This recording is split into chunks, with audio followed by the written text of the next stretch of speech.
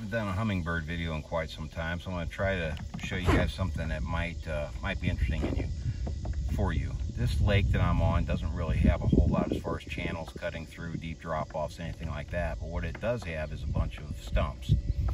So I have marked those stumps as waypoints, but one of the tough things is you're like, okay, I see these dots out here, but how far away am I? What, you know, give me some relevance here. So this is actually kind of easy. If you go to your menu, hit it twice, and you get in a setup, under user mode, make sure you're in custom, all right? So now we're gonna move over to nav. Nav has some interesting stuff in there. So one of the first things that I like on here is the casting ring. So let's say I know I can cast, let's say 30 feet. So let's set it up to, whoops, let's go to, well, how about 40 feet? All right, 40 feet it is. So I've got my casting rings on.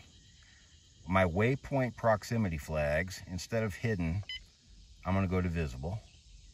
And my waypoint decluttering, which I normally have on, I'm gonna turn that off. So if I hit exit twice, it's gonna take me back to my map. So if you take a look at this, what I've done is around my 2 waypoints I have set here, I have casting rings. Those red circles are 40 feet from the center of the waypoint. If you look at, let's look at this waypoint 62 here. I am 25 feet away from waypoint 62. I'm 42 feet away from waypoint 96. And if you want, you can get yourself set. So if you look, just like we had before, once I get my kayak rolling here, let's get the Bixby motor and the shear water moving. It's going to show me the direction that I'm going. So I'm going right towards that waypoint 62, but you can see I'm getting closer and closer to that. See how it's dropping? Eventually I'm going to be right on it.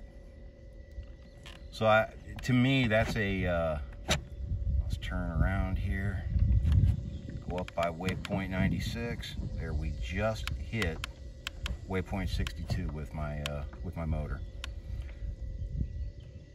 So you can see, it makes it real nice.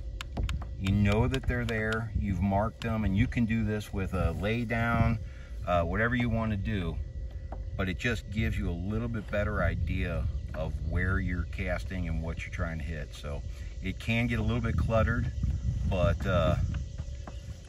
I went up into this area earlier. I knew there would be some fish in that area.